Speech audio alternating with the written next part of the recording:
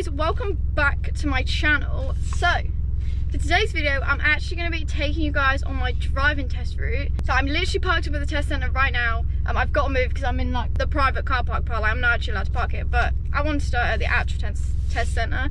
So here we are. But yeah, let's start driving. Let's get out of this car park and let's go on my test route.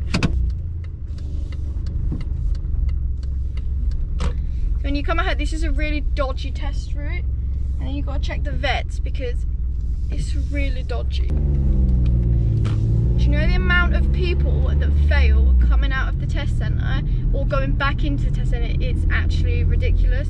I think they're getting a new test centre now, but yeah. And then the first roundabout you got, there is literally a zebra crossing, pedestrian crossing, zebra crossing, I don't know what we call them, on every single exit. No matter what exit you come off the roundabout, there is a zebra crossing. And then I went round here, and this I think is where I got a minor because I was in third gear and I should have been in second because my car went all jolty, but I quickly changed down to second. But I got a minor for gears, and I have a feeling that was the one that I got it for. I'm not going to do all the bits where they make you pull in to the side of the road and stuff because, you know, I did that like 4 times. I'm not pulling in the side of the road like 4 times. Pretty soon in a minute we're actually going to be doing the parking that I did. And this is the shittest car park you will come in. The entrance for it is fucking ridiculous. It's so tight, it's actually a joke. I got asked to do a reverse bay park down here, so I went around here. Let's have a go. Am I gonna do?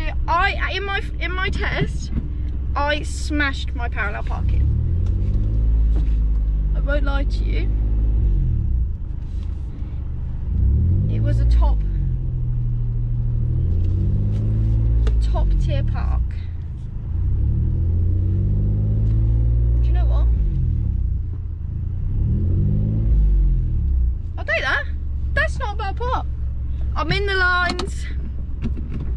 That's all that matters. Reverse bay parking was kind of the parking that I didn't want to do. Like, even when I practiced it, like I was fine doing it, but I think it's just the thought of doing it backwards, like reversing. I'm like, I could fuck this up so easily. But luckily it actually went really good, so proud.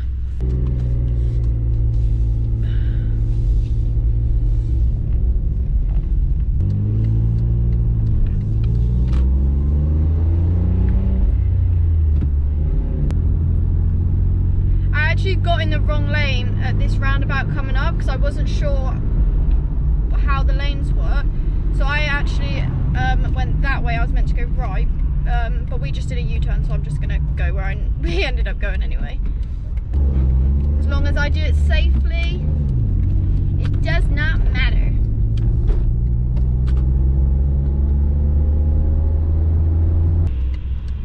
It doesn't look that busy, but you know, when there's like continuous traffic, it just doesn't stop. Okay, this, I panicked here. A little bit panicked. So basically, we were turning right at this next roundabout, so I had to get in the right lane, so I had to switch over. But there was no gaps, like at all. And if you know, like in your driving test, you're not allowed to indicate if you can't go because they say it's like blocking or like stopping traffic or something. I was like, I can't get over, and she was like, I can't say anything, just do what you would normally do. So I ended up in this lane, and I panicked. In my head, I was like, should I go right round in this lane, or should I think? And obviously, if I'd have gone right round in this lane, I would have failed because like that's the wrong lane. But so I ended up going all the way round. So I'll show you.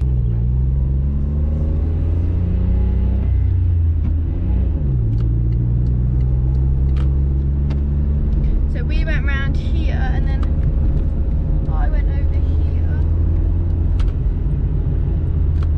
and then we did a U-turn at this roundabout instead. We went all the way around. So I basically just made all my driving fucking longer. But my mouth was so dry in my test. It's actually a joke. Like, I was sat there and I was literally like, you could use my mouth as like a fucking nail file, you know? It was that dry. This was the bit coming down into this village was the part where I nearly failed on. U-turn because I coming down this country road, this road is a 60. It should not be a 60. As you go further down, there's potholes for fucking days. That it should not be a 60. My driving instructor said no one's going to drive 60 on this road. But anyway, I nearly failed my test on here because I went 20 miles per hour when there was people behind me. Today, we're going to recreate the test and also go slow because it's also icy. So, I really don't want to die. Like, look at the fucking potholes on that bad boy. My examiner said she gave me the benefit of the doubt because it was really muddy and a bit wet. So big up her, because if she didn't give me the benefit of the doubt, I'd have probably failed. But I got 2 minors for this road, I'm pretty sure. For, what do they call it, speed awareness, or awareness? I don't know what they call it. But in my test, I was shitting myself. And there was a part of me that I knew I was going slow, but there was also a part of me in my head, I was like, if I go any faster, will she fail me because of the type of road it is? It's a bit of a shitty road. Like, and I didn't actually know what the speed limit was. Because apparently I'm not great at reading speed signs. That was always a problem in my lessons. I hate this village so much. That was a very cute dog though. Yeah, I pulled up just outside this pub to do one of the, you know, when they get you to pull in and then just move off again. I did that just outside this pub. The Moon and Sixpence. Big up. That's a nice house. Didn't notice that one on my test. At least I didn't meet a bin lorry, because nearly every time we come through here on my driving lessons, there was a fucking bin lorry. And I was shitting myself here because I thought if you do something fucked right next to the school, there is no fucking way you're getting away with it. Because, you know, the school, you know, it's safety, isn't it? And we kept going straight round these roundabouts.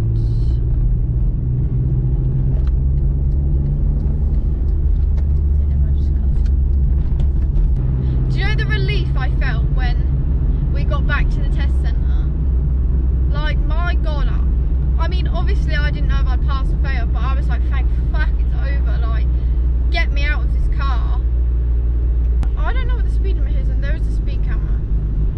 It's 30 or 40 and I'm really not sure which one it is. I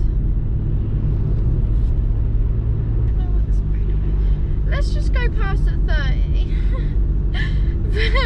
Get far enough away. Okay, I think we're good. Oh, this roundabout stressed me because you have to be in like 2 lanes. No, you could go in both lanes, and my instructor told me to go in a specific lane because it doesn't really make sense the way that it works, because you're going straight over but you go in the right.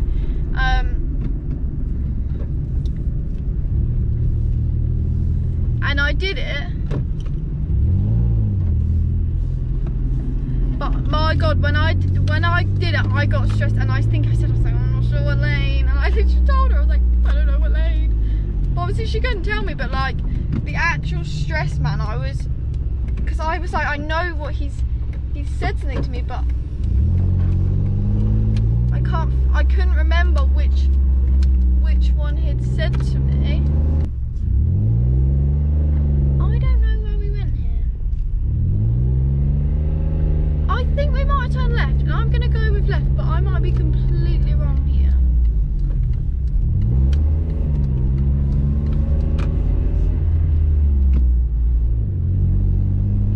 I still don't know.